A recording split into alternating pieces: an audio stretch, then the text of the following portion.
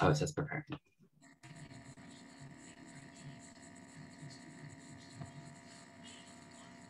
All right. This is prepared. Okay, and we are live, everybody. All right, ladies and gentlemen, boys and girls. I am K. Eric Jr., followed by Mackenzie and Austin. We are the Young Greens, Ohio, and we are here to talk about police in general. First off, I would like to do a little introduction, just in case if you don't know us. I am K. Eric Jr., running for the 2021 Cincinnati City Council and also a co-chair of the Young Greens, Ohio. Next, I would like Mackenzie to introduce herself. Hi, I'm Mackenzie. I am also a co-chair of the Young Greens of Ohio. And Austin? Hello, everyone. It's nice to meet you. Thank you for tuning in today. My name is Austin Bashore. I am a Central Committee member of the Ohio Green Party, representing Kent and Portage County. I am also a representative of Ohio for the International Caucus of the International Committee of the Green Party of the United States. Sound good. So first off, thank you everybody that is tuning in right now.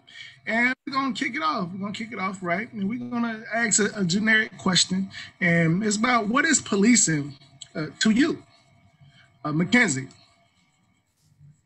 Policing to me is basically controlling what people do, whether that be controlling what they do in regards of the law, whatever you believe to be right, but control is what it is. Okay, sounds good. And Austin, what is policing to you? There is two different types of policing. When I think of the word policing, I think of the legal matter, the legal issues with surrounding police, such as our current system, through taxpayer funding, through government agencies and stuff. And then also non-legal policing, such as person-to-person, cultural policing, saying what is allowed for men, what's allowed for women. And like Mackenzie said, control, making sure people don't veer too far from the normal. Okay. Now, there has been series of incidents for as police brutality throughout the whole United States and other countries. Now, far as the United States goes, what do you think is currently going on in the policing systems that we are seeing police brutality a lot? Mackenzie. First of all, not enough training. Social workers have to get 4 years and take tests and all this other stuff. Nursing, same thing. Police, they get 6 months in the academy and then they're expected to go out there. That's the first thing. Second thing, the police were made to be racist. They were started to control people of color. And so it's systematic racism. And also the police who may not necessarily do the bad thing or shooting someone, they do not feel comfortable going to other people and telling them because then they're afraid next time they won't get back up. So it's a system of hush hush, can't tell you what someone else did, no accountability. That's what's going on. Okay. So Austin, what do you think about the police brutality that's going on currently? I think policing in the United States, police officers in the United States have way too many hats to wear. I think they are stretched incredibly thin for what they need to do. They are social workers, they are rescue relief, they are EMT, they are hired bodyguards, they are soldiers. They're wearing way too many hats. And when you do that type of thing, it is very hard to specialize in one or the other. So a lot of police officers are very good community activists. They're very good at keeping relations with community members. Other police officers more focus on issues surrounding like natural disaster relief and stuff like that, boating. So when you have those police officers who are more suited for other work, going out there with a gun and told to de-escalate a situation, they're not really prepared for that type of thing. So we need a decentralized system to help ease that, as well as cultural competency training issues. A lot of police brutality stems from a lack of control, a lack of being able to understand what's going on, a very, very keen instances of inability to deal with mental illnesses. People who are having one of the lowest points of their life, and they call the police, and the police end up murdering them or their dog, because there's no interpersonal training around mental illnesses. Okay, sound good, sound good. So my next question, I'm gonna start off with Austin first. Now, the statement is defund the police. Do you support it? And if you do, why? And if you don't, why don't you? Absolutely. I believe in diversionary tactics. The Los Angeles County, or the Los Angeles Police Department, LAPD, has more funding than the entire military of North Korea. If you think about it, North Korea has nuclear weapons, submarines, all of that, and they're declared public enemy number one. Meanwhile, one city's police department in the United States has more funding than their entire army. Army, Navy, land forces, special forces, nuclear arsenal, everything. So I think there definitely needs to be some reallocation of resources in Los Angeles specifically, especially with their exploding homelessness population.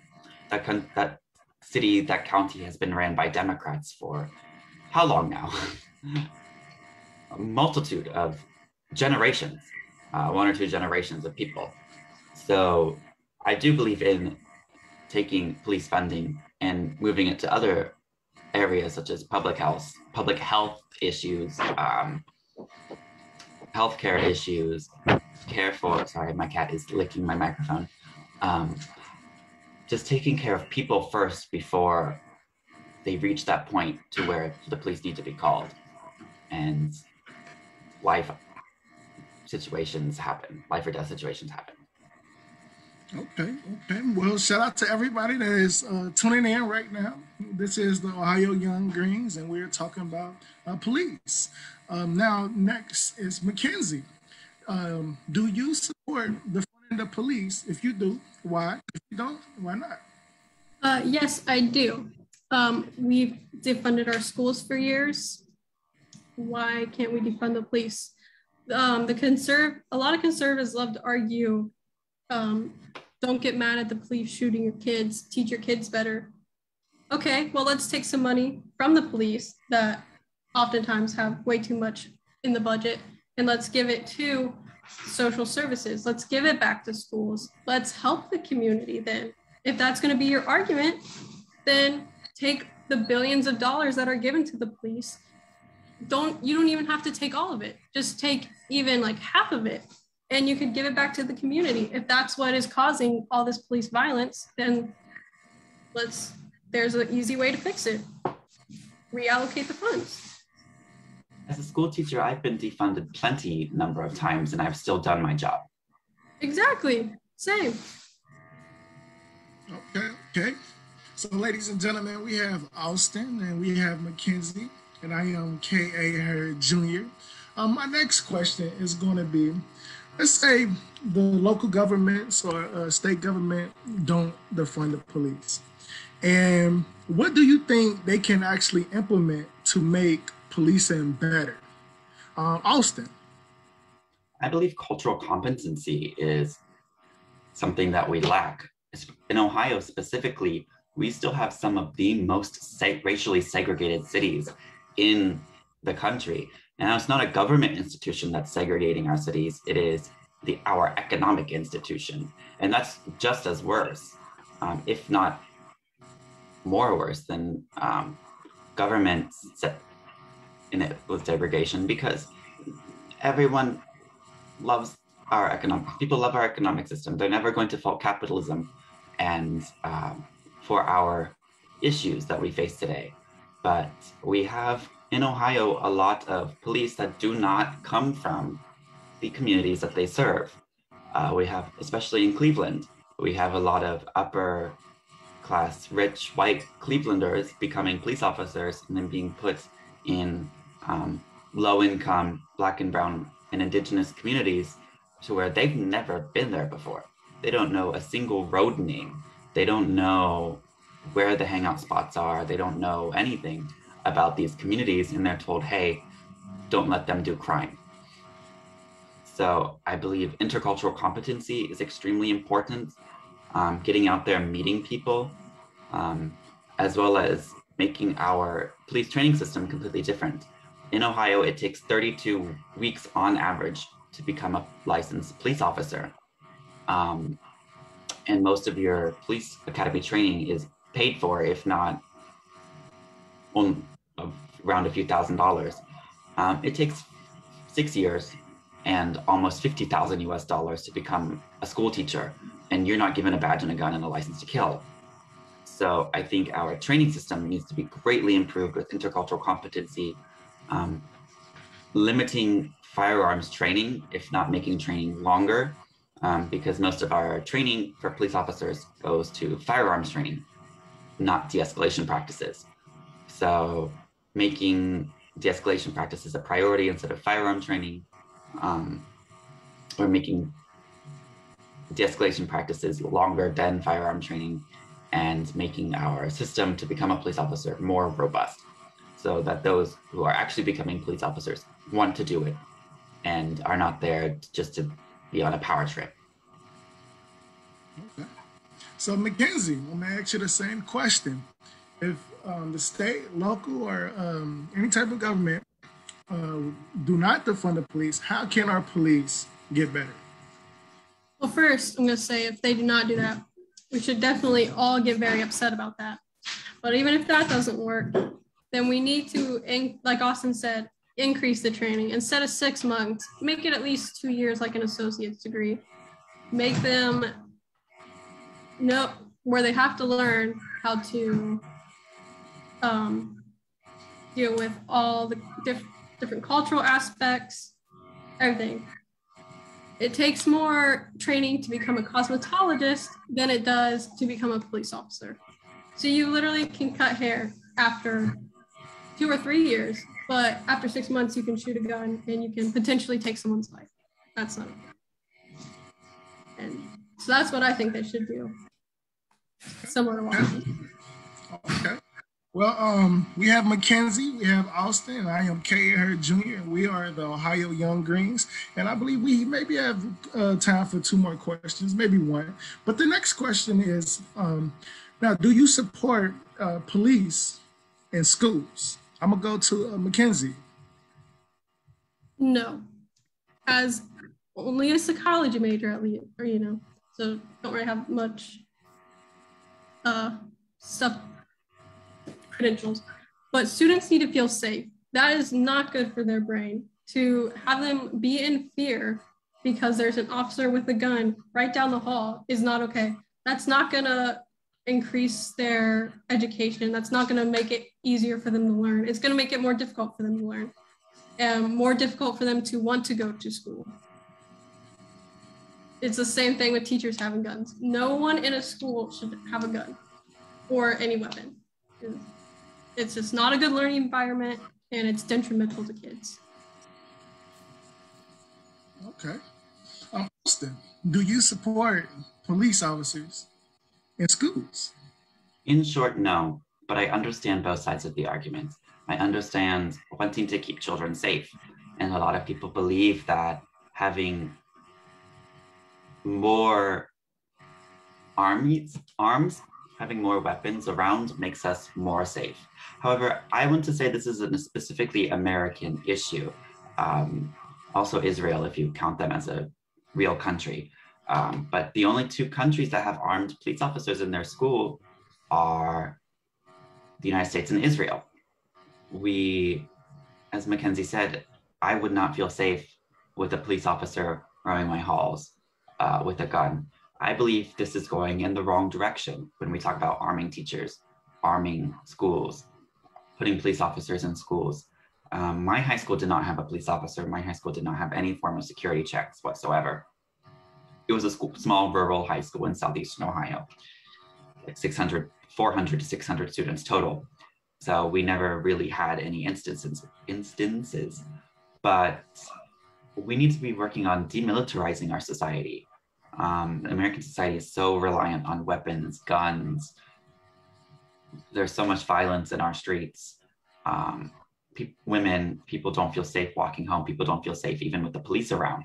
So we need to be working on de-escalation practices, making our streets and our cities less violent with less police. And I believe the first way to go about that is taking mental health seriously, and then also making a living wage. A lot of people steal, a lot of people commit acts of theft because they have nowhere else to go. They have nowhere else to turn. They need to take care of their children. The children need food, water, clothing, essential items. And also people feel wronged by the system. When you see a lot of people stealing, like, of course, we all don't need giant flat screens televisions, but when you see people looting those types of things, it's because they feel wronged by the system. They feel like they need to get back at somebody. So I believe combating poverty should be our first step instead of policing our schools, as well as taking care of mental health seriously to where we don't have any of these problems anymore. Okay, sounds good. Sounds good. That was just Austin. All right, so I didn't give my answers to different questions, but far as police brutality go, I'm completely against it. I'm completely against any type of violence. I am pro-police. I don't really support the statement for as defunding the police, but I do support reforms to making sure that we are on the same page to make sure that people isn't getting criminalized for petty things, far as, of course, marijuana and other things. But I don't want to see any type of race to get discriminated against for as policing goes. So I am for police, but I do want to see some changes. Like I said, I won't really support the defund the police, but that's just my take. I had a lot of police officers that was mentors, football coaches, and was able to talk to me throughout different stages in my life. So that's why I'm for police. But I respect everybody's opinion. I respect everybody's values, and that's the good thing about the Green Party, the Ohio Greens, the Ohio Young Greens. We respect everybody's opinion, which is great. Even though if you're against it or whatever, we can always find a common ground. And speaking of common ground, how can we, amidst of all the drama and all the things that is coming on, how can we at least get along or appreciate the people or the police officers that is doing great things as far as out in the community or out, talking to the neighbors and whatever the case may be, but doing good things. How can we acknowledge that amongst all of the bad things that we see for as policing? Austin. I think there are some good police officers, believe it or not. Yeah, I believe there are some ones who actually care about their job, who actually care about the communities that they serve.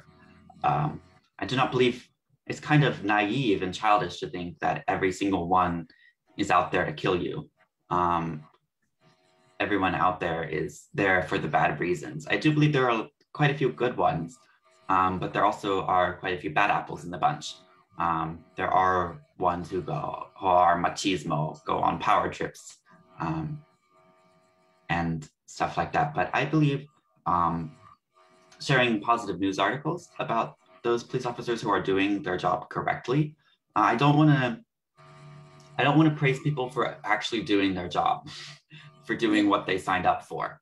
Because us millennials and young people are always told by the older generation that, oh, you guys just want participation trophies, stuff. So I don't want to be doing that, but I want to make sure that people do know there are good ones out there. Also, like, the budget is extremely inflated. And for what? For what? Do you really need new Tesla cars every 2 years? new Tesla police cruisers. Our bridge is crumbling. Like, do you really need that?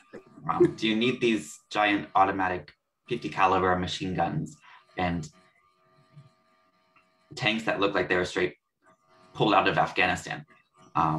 Shouldn't be in Afghanistan in the first place. But do you really need those? If you really have the hearts and minds and the people actually support you, you wouldn't need those roaming the streets, would you? So yeah, I think positive news articles, giving credit where credit is due for those who actually do their job and actually want to serve their community, and making sure people know that they're, I don't want to say the good one, but making sure people know that they're not out there for insidious reasons. They're not out there to hurt you. Okay, sounds good. Sounds good. Now, Mackenzie, how can we acknowledge the good police officers amongst of everything that is going on? Similar to what Austin said, obviously not every single police person out there is there for a bad reason. My dad was a police officer. He never shot anybody, thankfully. But I also think it takes both sides being able to talk, not just the side automatically saying, oh, you want to defund the police, you hate them, or the other side saying, all police are terrible. It takes both sides. They both need to talk, and we need to talk to come to a solution, or else more people are going to get hurt by police. So, or more people are just going to get hurt in general. We don't just start talking and figuring it out. Yeah. If we don't talk to each other, like, people are going to start shooting at each other.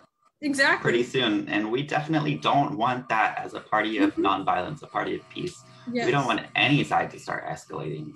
That's scary. I definitely think talking would help a lot. And just because I want to defund the police does not mean I hate police. It just means I think our social services need more money.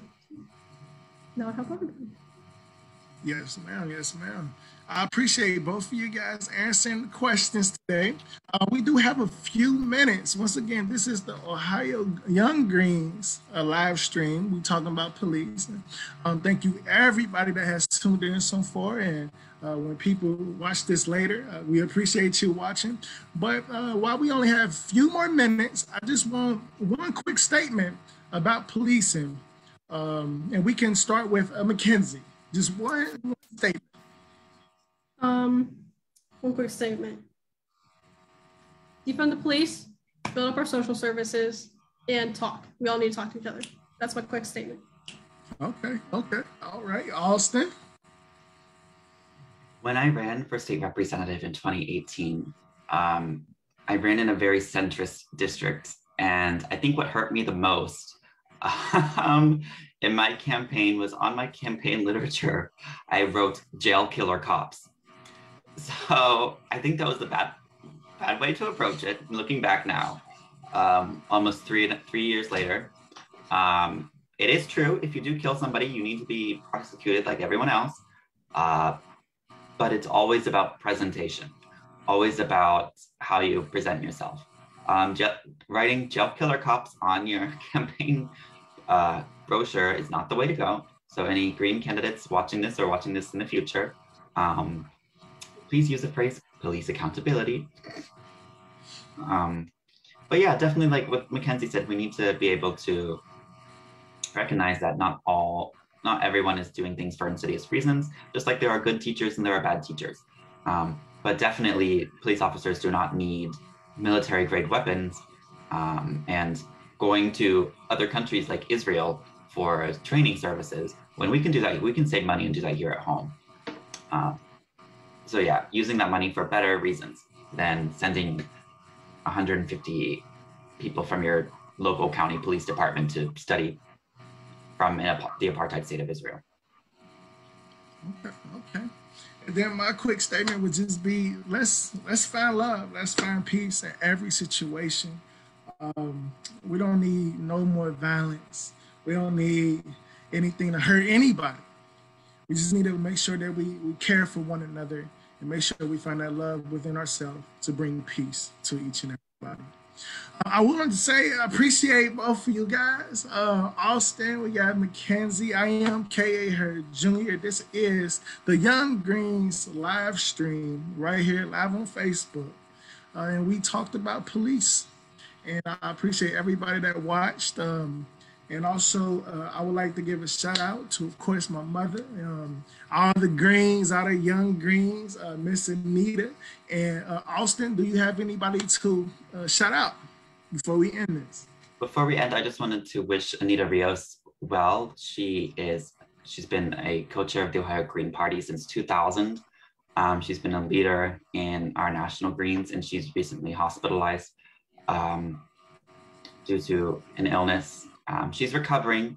She's doing okay. Still has a few side effects, but I'm just hoping for her quick recovery and that she is doing all right. Please send vibes, prayers, whatever you do, please send them her way. And also join the Young Greens of Ohio. If you live in Ohio, please. We want more people. All righty. And this will conclude our live stream by the Young Greens Ohio about policing. Thank you all.